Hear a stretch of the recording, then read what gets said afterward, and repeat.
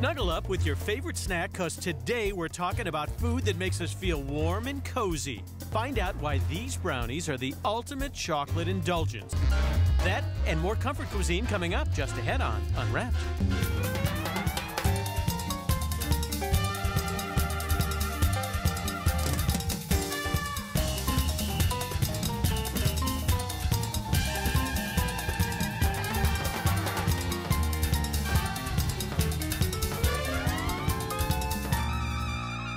Hi everybody, welcome to Unwrapped. I'm Mark Summers, and today we are getting comfy with our favorite comfort foods. For this next comfort food, the name says it all.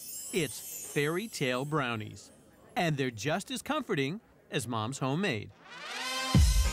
For chewy chocolate brownie lovers, the Fairytale Brownie Company is a dream come true. They're not too cakey, they're not too candy-like, they're just right. They're always fresh and tasty and just melt in your mouth. Believe it or not, the tale of the Fairytale Brownies began in 1971.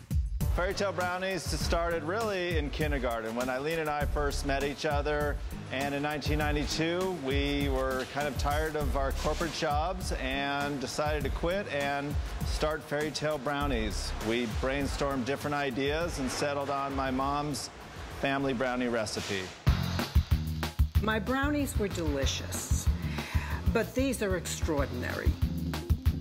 Call her the fairy godmother of Fairytale Brownies. Mom's brownie recipe has grown into 13 different flavors, including mint chocolate chip, raspberry swirl, and cream cheese. The magic happens here at their factory in Phoenix, Arizona. And you won't find any fairy dust here. What I think surprises some people is that, we bake and ship almost 3 million brownies a year, and that we're still doing so many things by hand. To make one batch, they melt 22 pounds of butter along with a key ingredient, chocolate. They use 13 pounds of dark chocolate in one batch. We're using imported Calabo 100% dark baking chocolate. We really think it's the best dark chocolate in the world, and it makes the best brownie. Next, eggs mixed together with sugar, chocolate, baking soda, and flour. After a 2-minute whirl, the batter pours onto a baking sheet. For white chocolate brownies, they sprinkle a layer of white chocolate chips, then blanket it with another layer of batter.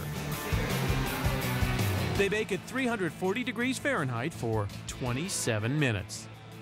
Once the brownies come out of the oven, we put them in the freezer to cool them down. The next day we pull them out of the freezer. They get to about 35 degrees, and then we'll cut them. The cooler they are, the easier they are to cut. They have two sizes, 3-inch squares and smaller bars called sprites that make tiny bites. Cut to size, the white chocolate brownies get their signature stripes and their own individual package.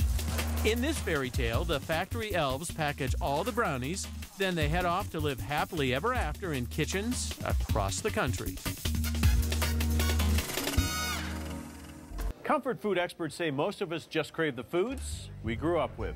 Thanks for watching. See us again next time when we unwrap more secrets behind America's favorite foods. Gotta love fries.